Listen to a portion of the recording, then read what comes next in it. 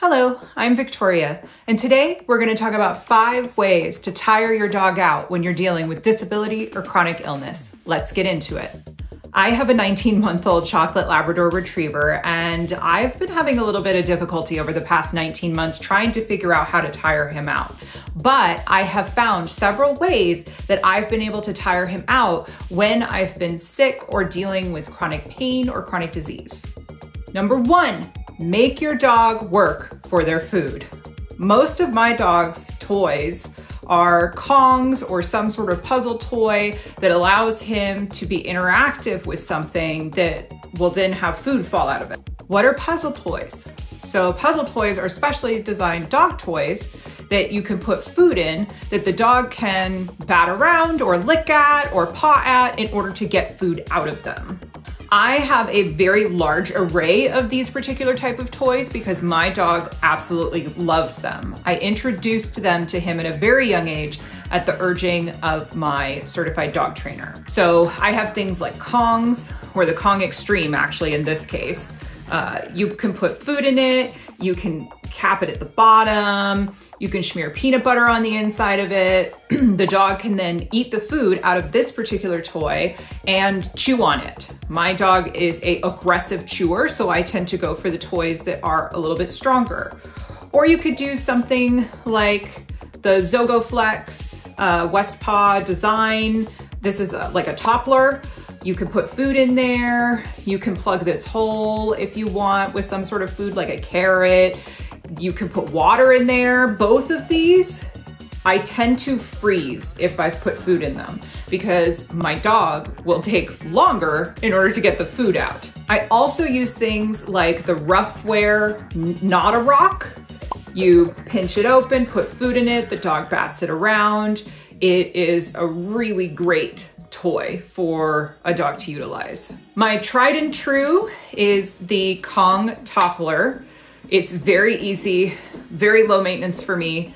I put his kibble in the top, screw it on, give it to him. He tends to get at least one of these every single morning. It's either this or the Not a Rock. Every evening, I love these Soda Pup little corns. As you can tell, my dog has absolutely chewed on it. He's definitely a super chewer.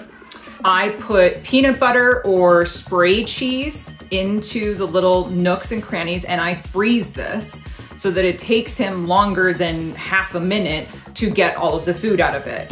He'll lick it, lick it, lick it, and then we'll start chewing on it for a little bit of time, and then he just gets kind of chill for the rest of the evening. My dog, unfortunately, does not like bones or rawhides or anything like that. I can't give him bully sticks because he is allergic, but I have found that these from Soda Pup, they have many different types of these types of toys. I'll link them down below. I absolutely love them. There's also things like the Licky Mat Wobble.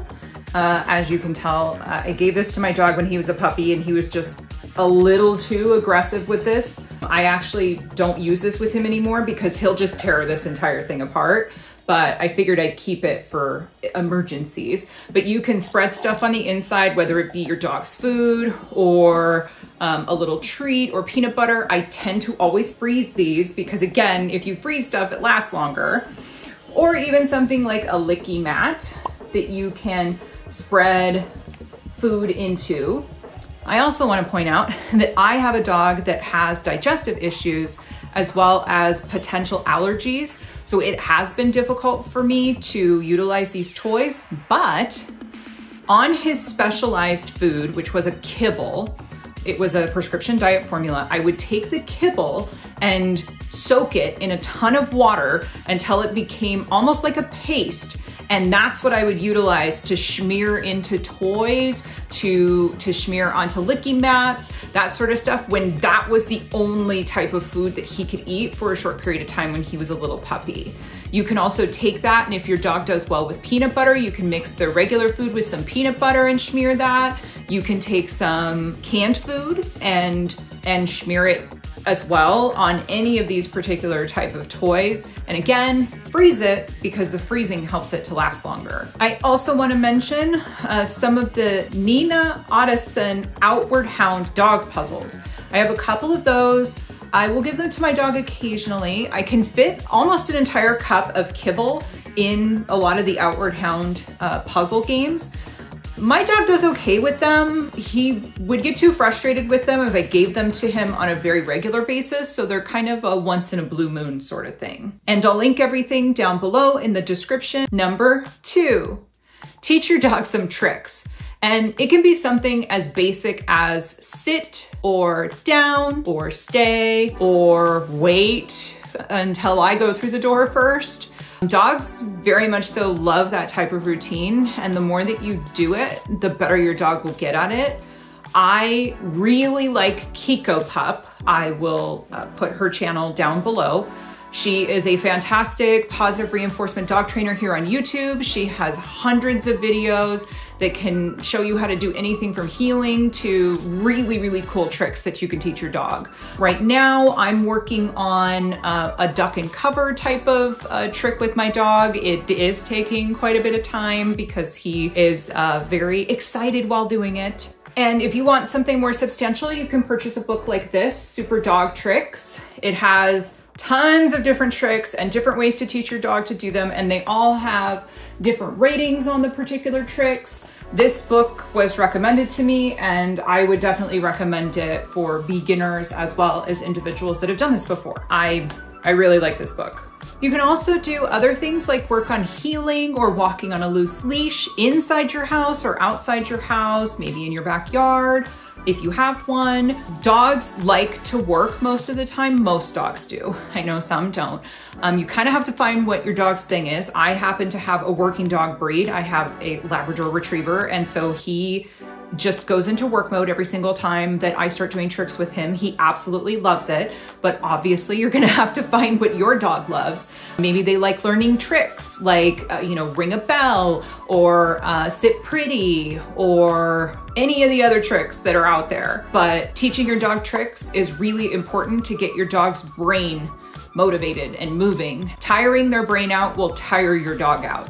And it's easier for me as a disabled person to tire my dog's brain out than it is for me to tire him out physically. Number 3, make your dog smell things. If I feel well enough to take my dog out for a small walk, I really try to make the walk about him and about enriching his life.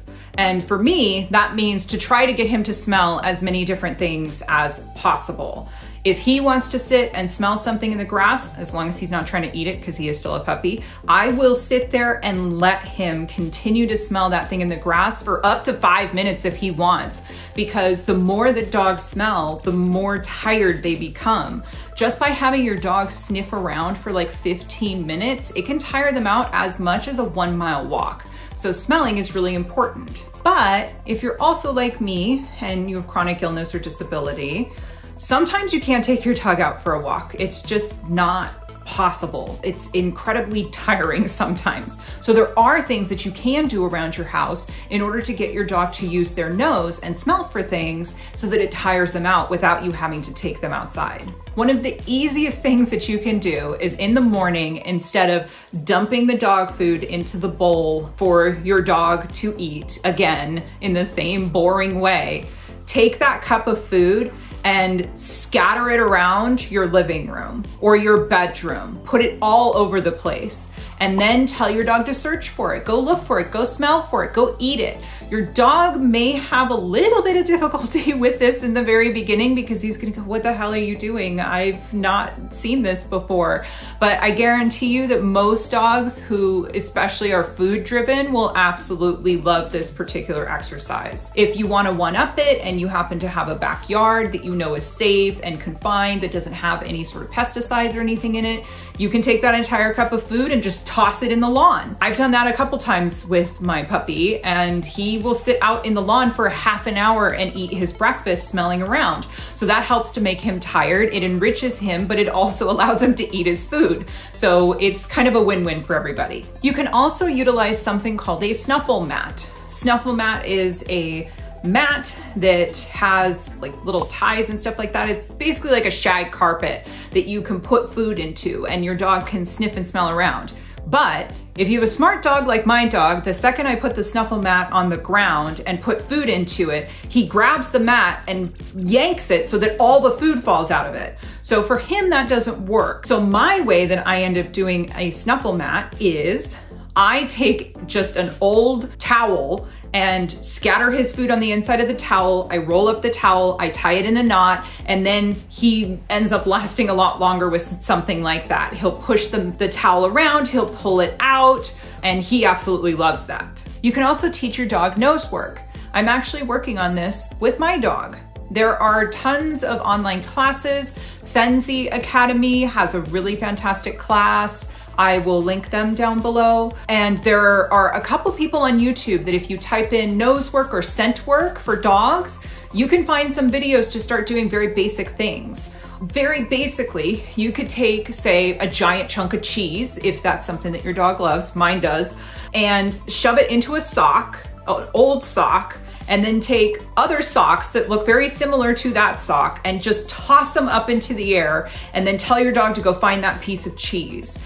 And the dog will sniff around, sniff all the different socks, and then eventually he'll kind of start gravitating towards one sock, and then you can give them the food from there, or they can try to pull it out of the sock themselves. But in the very beginning of all of this sort of stuff, you want to make it as easy as possible for your dog so that they don't get frustrated. And so you don't get frustrated having to now do a whole bunch of things, because that's the reason why we're trying to do this, is to make it easier on ourselves to tire our dogs out. Number 4, make your dog run. So I have a Labrador retriever. The retriever is a little broken in my Labrador. He's not super interested in retrieving balls, but if you have a dog that loves to play fetch, you could play fetch inside your house. You could play fetch out in a backyard that's enclosed. You could go to a park and put your dog on a long lead and play fetch that way. But getting them to run and be able to get out that energy is really important in order to help tire your dog. I also love utilizing a flirt pole. Flirt pole is basically a giant cat toy for dogs. That is my dog's most favorite, the ultimate toy for my dog is that flirt pole. He loves being able to run super fast and grasp that out of the air. It really helps to drive the prey instinct in a dog. You do have to be careful though, especially if a dog is fairly young. I got knocked over a couple of times, and if you are disabled, that could be very problematic. But if you have a small dog, if you have a dog that maybe isn't as aggressive as my little one was in terms of like wanting to grab that toy, definitely highly recommend a flirt pole. If your dog loves tennis balls and loves to fetch, but it's difficult for you to sit there for a really long period of time to constantly throw the ball because of an injury, chronic disease, disability, I highly recommend getting a ball launcher. I'll link one down below. I got a ball launcher for my dog.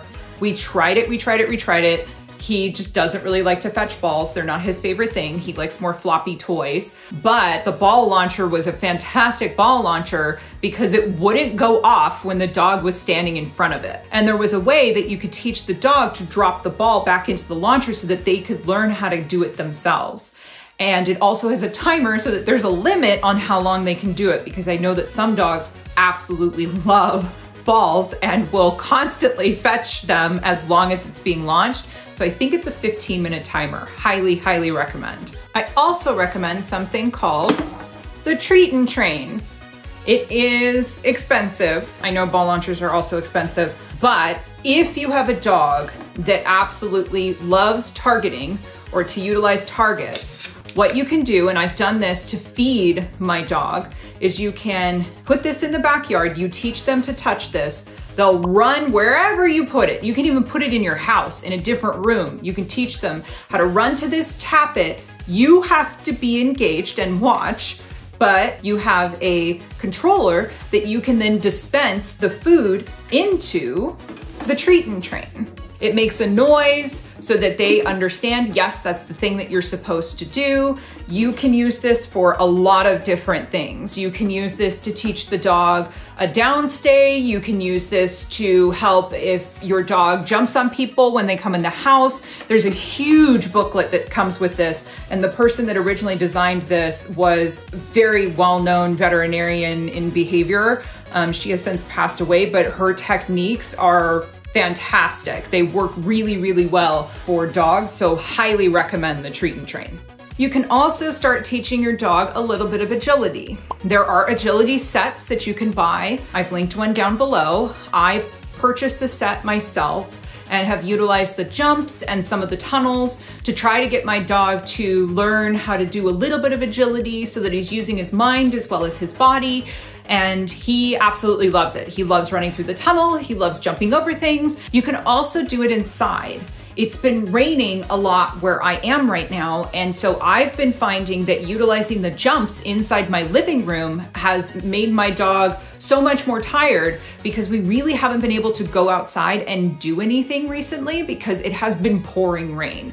So that is one of the things that I am utilizing to help get some of his energy out. Number 5, if you're having a pretty good day, take your dog out of your house.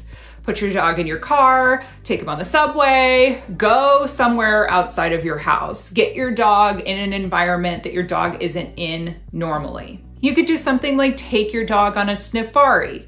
A sniffari is something that you can do with your dog in a park where you have them on a long lead, like a 30-foot lead, and you let them direct you where to go, obviously within reason, because if they're getting close to areas with snakes or if they're trying to go towards another dog, that's not gonna work. But to try to get them to smell the ground and allow them to take you wherever that smell goes. And let them do that for 15 minutes, 20 minutes, 30 minutes. They will tire themselves out. And it's a really good activity for you too, because you're not having to walk super fast. You're kind of just meandering with them throughout a park.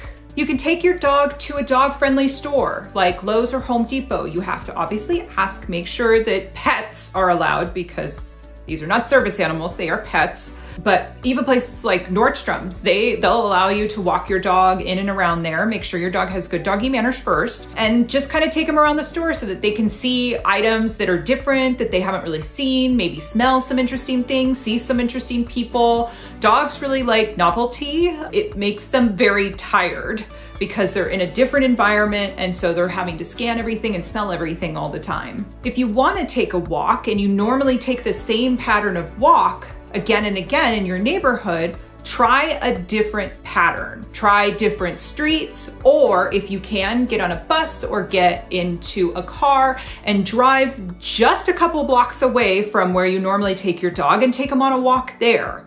Very short walk, because this will be novel. It'll be new smells of different dogs in the area and different animals in the area, and it's, you know, new, and dogs like new. It tends to make them very tired because they are smelling so many different new and interesting things. You could also take your dog to a friend's house, a friend that he hasn't really been to too often. Let him smell around if they have a backyard. That way you're not really physically doing a lot of stuff, but your dog is still having fun because he's in a new and different environment. You could meet up with another friend who has another dog-friendly dog, and they could have a play date. Maybe a play date at the park, or a play date in either one of your backyards, or if you have smaller dogs, maybe inside. There's videos online as to how to let two dogs meet if you've never done that before, but sometimes a doggy play date can be really useful to tire your dog out.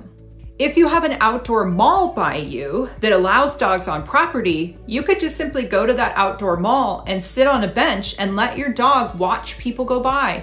Make sure your dog's not pulling on the leash, tell him to sit, bring some goodies with you. For me, it would be cheese, and just casually sit on the bench while your dog is watching people go by. Particularly high drive dogs like retrievers, working dogs, that sort of stuff, they do really well with this because they're taking in so many different sights and sounds and smells, and they're trying to focus on a ton of different things, and it's a new environment that they haven't been in, so it will make them tired a lot faster than potentially you taking them on a 5-mile walk. Most of all, you should just take it easy on yourself. I've done this a lot. I've beat myself up for not being able to take my dog outside on a walk because I simply can't handle the pain or I'm too fatigued to do so. And we can beat ourselves up a lot. Our dogs aren't beating us up, we're doing it. So try to take it easy on yourself. Maybe implement one thing. Just try something from this video that might enrich your dog. You're really giving your dog the best life possible. I know that. If you're watching this video, you definitely want to give your dog the best life possible. So I know some of the things I mentioned can be really expensive. I know Kongs can be expensive for some people, or lick masks can be expensive, or I mean, particularly something like the treat and train or a ball launcher can be very expensive. So one of the ways that you could potentially find these items with people that have maybe tried using them with their pets, but they don't really work, are buy nothing groups on Facebook. I know that that's in the United States. I'm not sure if they're worldwide, but in the United States, you could ask your neighbors, hey, does anybody have any of these objects at home that their dogs aren't using? Can I maybe try it? So that maybe you could try the item before you actually buy it to see if your dog likes it. Enriching our dogs' lives with some of these activities will entertain our dogs and also make us feel more connected to them. I know that a lot of us with chronic illnesses and disabilities have pets because they enrich our lives, but I know sometimes we find it difficult to enrich theirs. So I hope you got a little bit of ideas as to how to do that in this video. If I did not answer any of your questions, please leave a comment down below. If you liked this video, you may want to watch this one. Why was I so worried about cost when I was dying? Thanks. See you next time.